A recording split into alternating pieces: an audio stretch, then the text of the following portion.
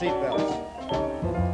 When I was teaching navigation, I had this class of 13 young men, and they were wonderful. Come fly with me, we'll fly away.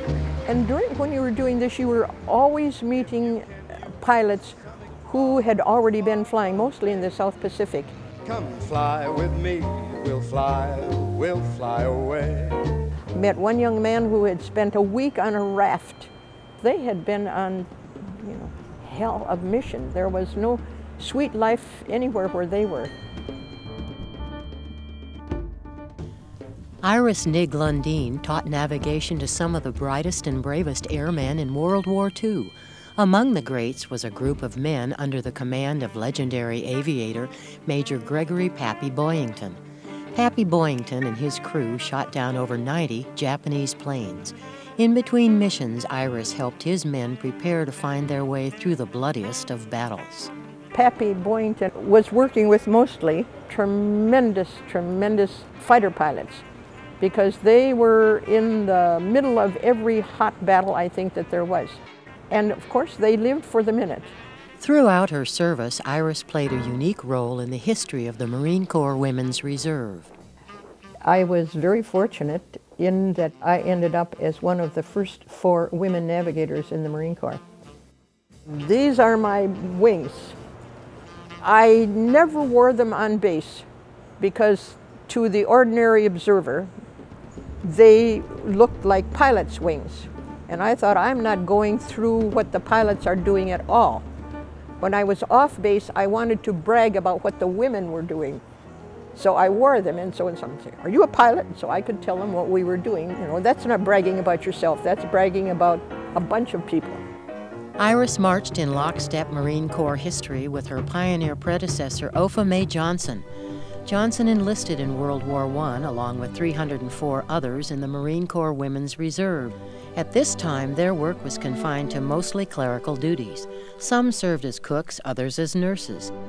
After the war, Major General Commandant George Barnett issued orders for the separation of women from the Marines. It wasn't until February of 1943 when the official announcement to recruit women was made by Major General Commandant Thomas Holcomb. Major General Holcomb approved the new formation of the Marine Corps Women's Reserve. Thousands of combat casualties across the globe made the recruitment of women in all branches of the armed services a wartime necessity. School teachers like Iris were losing interest in their work and were willing to join. I had been teaching for 2 years, and I was working that summer in Minneapolis and had a little altercation with the place where I was working, and I thought, I'm not going to work here, I'm going to go in the Marine Corps. So I walked to the recruiting center and went in. My parents didn't know, I didn't tell anybody, even the man that I ended up marrying, I didn't tell him. She signed up and took a troop train with hundreds of women from Minneapolis to North Carolina.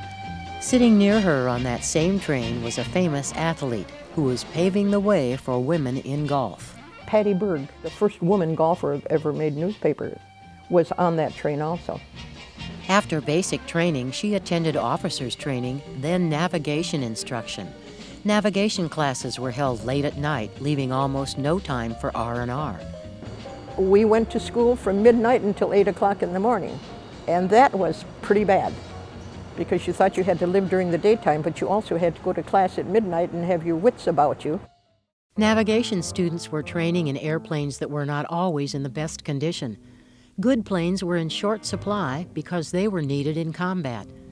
Consequently, students like Iris had to make do whenever she could.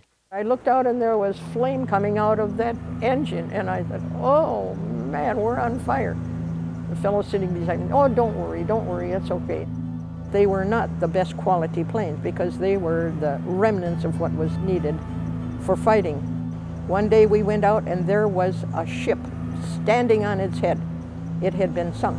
I met a man shortly after that who was in security, and he said, not many people know that within 7 miles of the U.S. coast we have German submarines.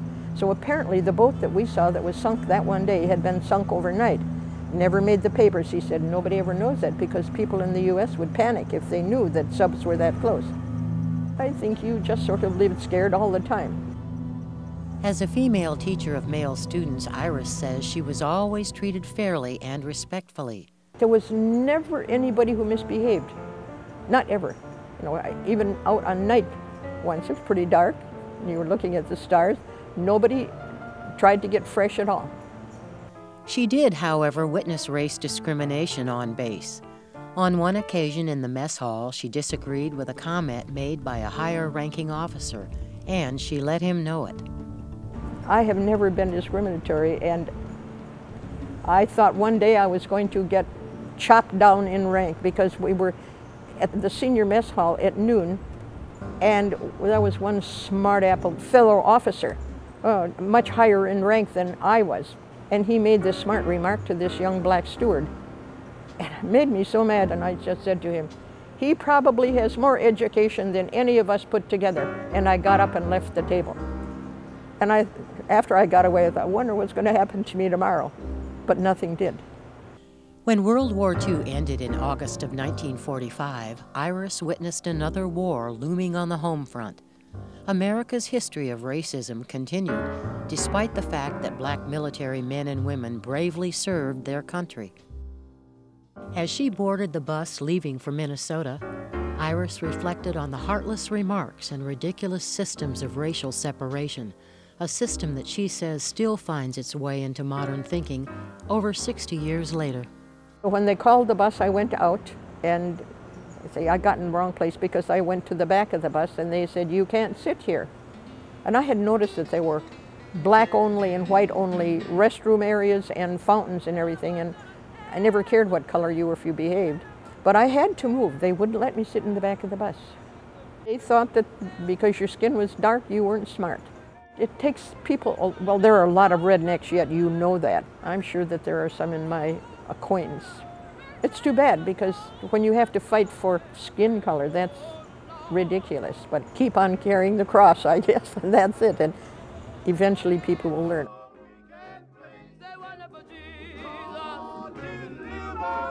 Found this